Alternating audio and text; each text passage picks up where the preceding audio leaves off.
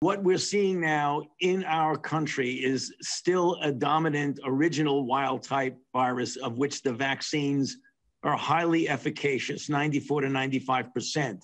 The immediate concern that we have is that the fact that we have the 117 in certainly a considerable number of states reported with a number of people, that modeling would tell us, Andy, that it could become dominant by the end of March. That's the sobering news. The encouraging news is that the vaccines that we're currently distributing right now are quite effective against that particular variant.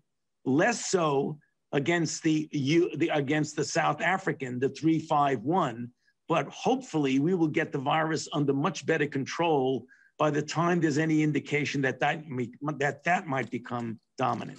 Got it. So again, it gets back, Andy, to vaccinating as many people as you possibly can and implementing the public health measures.